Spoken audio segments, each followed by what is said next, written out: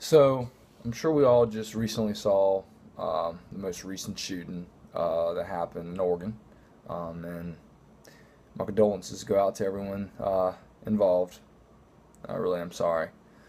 Um, it has me really thinking, as a country, what can we do? Um, why is this still happening? Um, and I know it's never going to be perfect because I've lived in this world long enough to know that crazy people do exist.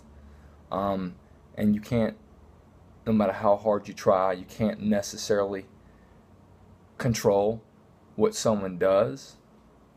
But what I do believe that we should do is not so much worry about other terroristic groups from other countries. And am I saying stop worrying about them completely? No, because that's a big issue too. But let's worry more about terrorists that exist in this country. And to me, this is a terrorist attack. Someone going and opening fire at a community college. That is a terroristic act to me. And you might ask yourself, what can you do? Well, for, you know, places that these things are known to happen, places where these are known to happen. And, things come to mind like schools, churches, malls, places like that. And again, it's not going to be perfect because there are crazy people. I get that. And we never know where someone's going to go open fire at.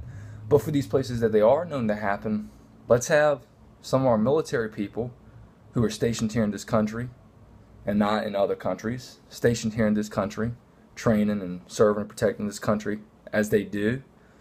Let's have some of them stationed walking around places like that. And they don't even necessarily have to be dressed up in their military gear, because I know that is a big thing for when people are thinking about attacking. Of course, someone in the military gear would be a perfect target for them. So they can just dress up like this, walk around. We have them on planes, people who do that. And I do believe that's a good start, having the military people at places where these are known to happen.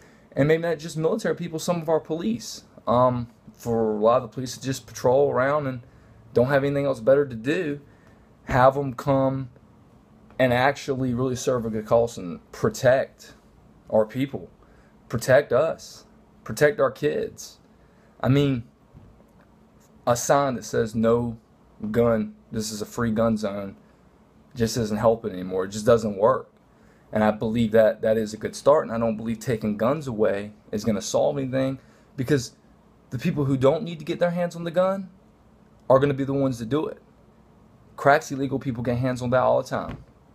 I mean, I'm not trying to be funny here, but crack is legal and people get their hands on that all the time. So I don't think taking away guns is the solution. Maybe better gun control laws, yes. But I do think as a country we need to be more overall worried about the terroristic groups that exist here and not so much the ones that exist in other countries. Because I fear more of the terroristic groups that are in this country more than other terroristic groups. I'm not saying I don't fear them, because I do. But I am more worried about this country and trying to get somewhat of a solution where we can prevent such things like this from continuing to happen, because it seems like nothing is getting done.